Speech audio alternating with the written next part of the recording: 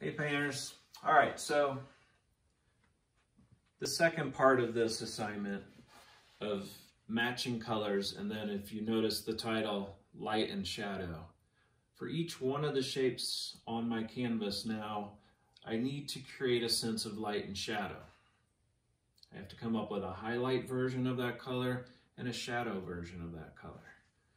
While this section is still active, I want to make sure that I can work wet on wet, meaning putting wet paint into wet paint, and then create a sense of light and shadow on that form, and then create a sense of a transition between light and shadow.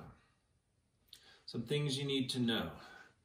When we look at a color and it has no sense of light or shadow, I should say highlight or shadow, we call that the local color.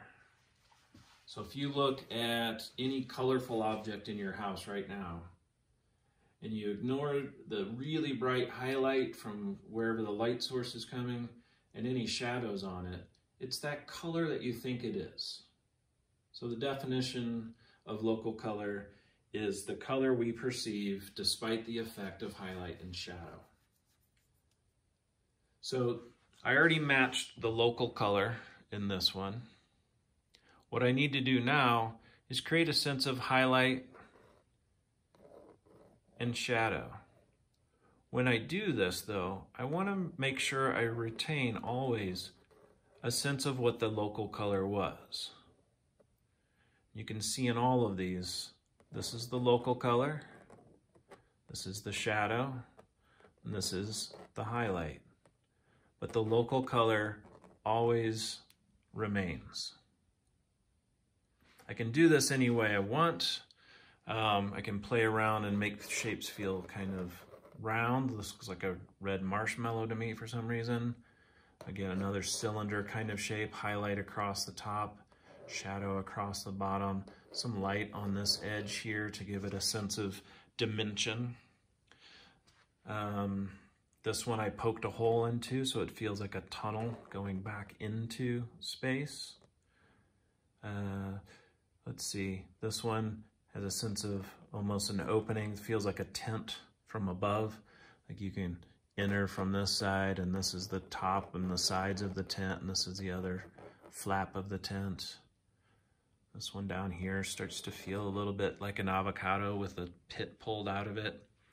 This one feels like a pitched roof or kind of a diamond facet. And then I poked a hole in here. Really, you can do whatever you want with this. In fact, there's a blue taco shell over there. I don't know what this thing is. Kind of looks like a wallet or something silly like that. Some of these other ones, like a green stone. This one has an indentation in it. This one just has some random highlights and shadows on it. This one feels like the Superman logo without the S, kind of like a diamond faceted thing. And then this one's kind of fun right here, where played around with the idea of making it feel like the corners of a piece of paper are folded up and coming towards us. The local color is in through here. There's a shadow being cast from these objects onto it. There's a shadow on the back side of the folded corners.